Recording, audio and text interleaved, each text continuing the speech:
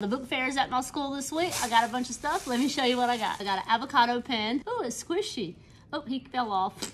Wings of Fire. My students talk about this all the time, so it's just a graphic novel for my first graders. I absolutely love Pig the Pug. He's hilarious. National Geographic Book of Science. These are always great because like all ages love them just because it's random facts. It's fun to look at. It's just not adorable. Again, for my first graders. Narwhal. Oh my gosh. I don't know. Fifth graders, you could enjoy this too though. It's really cute. Have you heard of Dog Man? Well, there's also Cat Kid. A lot of kids love these series. Again, another graphic novel. The reason I get a lot of graphic novels, kids finish early. They can just kind of flip through it real quick. Okay, this last one's totally for me. I mean, I will put it in my classroom library, but y'all, I'm gonna take this home tonight.